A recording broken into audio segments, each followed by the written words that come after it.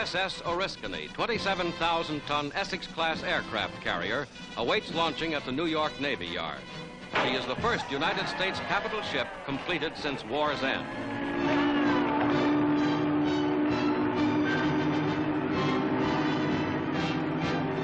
The giant ship slides down the ways to join the peacetime Navy. Named for a crucial battle in America's war for independence, she will help keep a hard-won peace.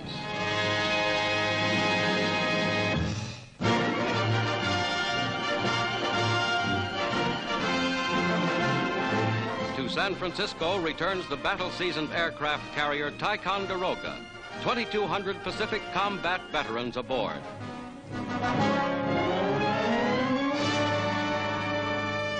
In one of the worst kamikaze attacks of the war, the Ticonderoga lost 144 of her crew and suffered heavy damage. Home at last, she shows no scars.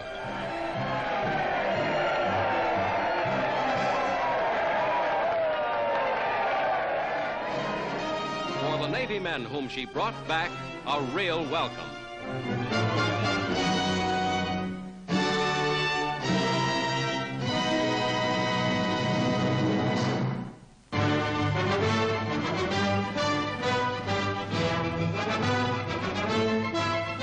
For the first time since he took office, President Truman receives the head of a fellow American government. Secretary Byrnes is present as Juan Antonio Rios, President of the Republic of Chile, is welcomed on the north portico of the White House.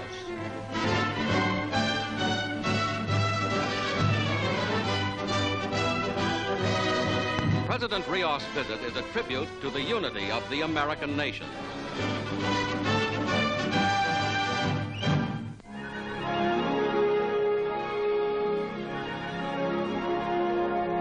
In British Columbia, Canada, the world's largest salmon fleet sets out on its annual job.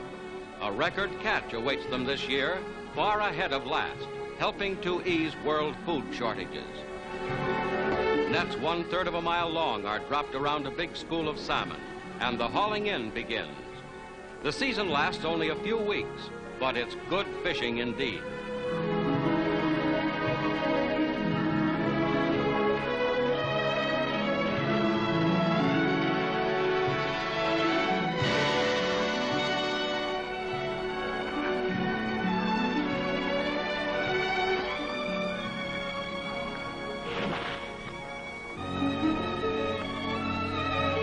Journey's end for the salmon, the cannery, where mass production methods complete the cleaning, cooking, and packing in less than 24 hours.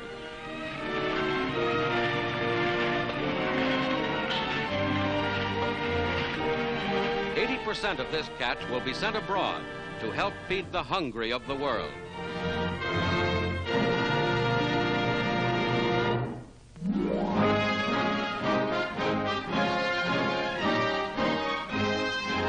President Truman, on a tour of Tennessee Valley areas, relaxes for a moment with one of his young constituents, just before moving on to Gilbertsville, Kentucky, for the dedication of a great new dam, last of 16 erected by the Tennessee Valley Authority for the production of power and the rebuilding of this rich region. Mr. Truman calls for more such projects to lead the way to peacetime prosperity.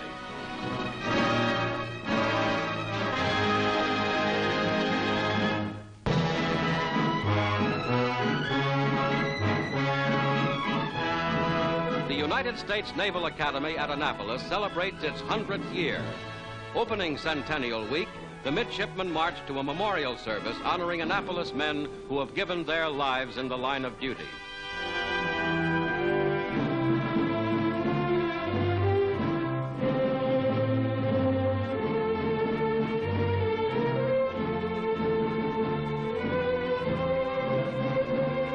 Outdoor ceremonies commemorate the founding of the Academy in 1845, and a unit of midshipmen wears the original 1845 uniform.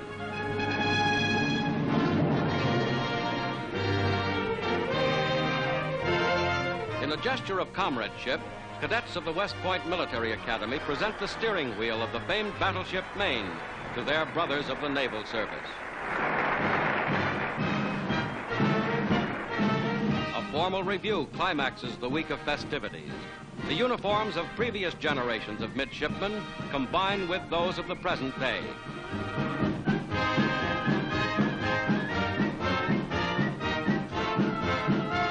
The Naval Academy, founded 100 years ago, has served its country well through both peace and war. Annapolis enters its second century as the officers' training ground of a Navy that is now the largest in world history.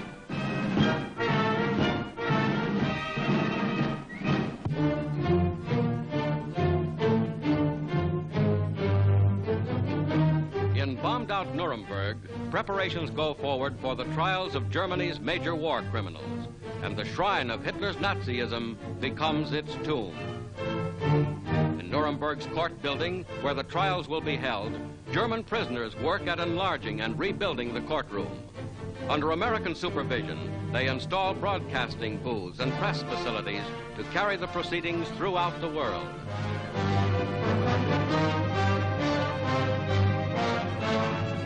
Robert H. Jackson, Associate Justice of the United States Supreme Court, made preliminary arrangements for the trials. From the jail to the courtroom, a covered corridor has been erected.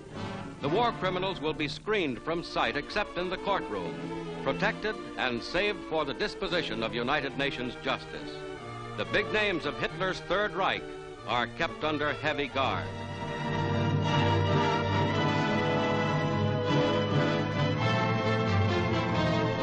"20 minutes daily, the prisoners walk out of doors. Constant vigilance prevents attempts at suicide or escape.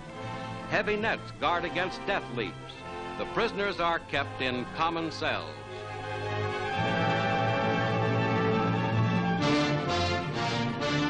Goering, von Ribbentrop, Tyson-Quart, Dönitz, von Papen, Stryker. The leaders of Nazism face United Nations justice.